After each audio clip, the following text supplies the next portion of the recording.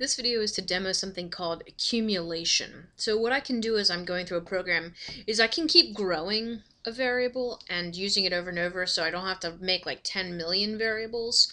So let me show you what I mean. I've got this variable called num, and that's what I'm going to use for input from the user. And I'm going to make another variable called total that I'm starting at 0, and I'm just going to keep adding to that guy as I go through. So I can say, like, how many daisies did you pick?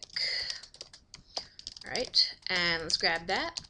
And I'm going to add that to my num by saying total plus equals num. I can also do total equals total plus num, whichever way you're more comfortable with. The one way is just sort of a shorter way to write it. So I can do that, and then I can reuse that variable that I read the user input from. Okay, how many roses did you pick? Oh. And I can reuse that. It overwrites whatever was in there before from the daisies, and then I can grow my total again by what they input. And I can say how many, oh gosh, I don't know that many flowers. Snapdragons. I don't know if that's one word or two, it doesn't matter. Did you pick? Grab that and add it to total.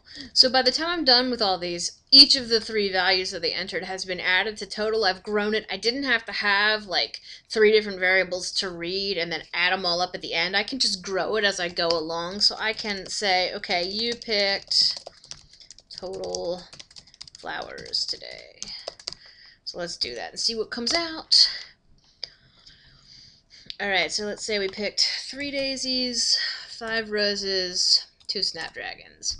That's 10. 3 plus 5 plus 2 is 10. That's right, I picked 10 flowers. So I can basically accumulate onto this total variable as I go and grow it and not have to like add everything up at the end. I can just grow that as I go along. And you can use that in combination with if statements and other stuff so that you don't have to have 10 million variables. You just need a few that you're using sort of strategically.